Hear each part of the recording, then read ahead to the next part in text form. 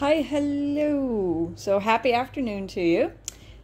And today has been a really good day. It has been, of course, go to work.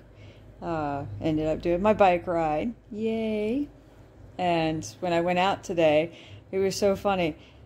The girl looked at me and I was like, ooh, well, obviously you know me. It's one of those interactions. You're just sitting there going, wonder what that was about. And roommate moved out, so I've been doing a little cleaning and feel really good about that. Wish nothing but the best. I'm actually okay. It's been a damn good day.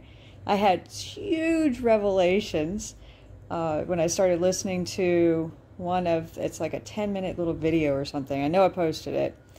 And it kind of coincided with the book I'm reading called Ascended Masters, Love and Truth.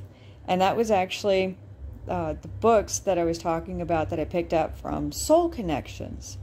Holy wow. So owning all of me has brought me to this very still, calm place.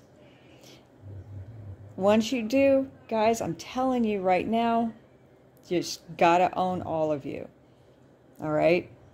I don't care how you get there. I don't care what you do. Well, reasonably. That's not carte blanche permission. Go out and hurt somebody. Okay. So, be you.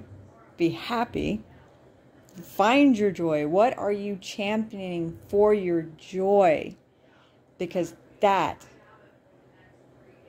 once you realize with everything reflecting back at you, all of us are freaking mirrors, okay?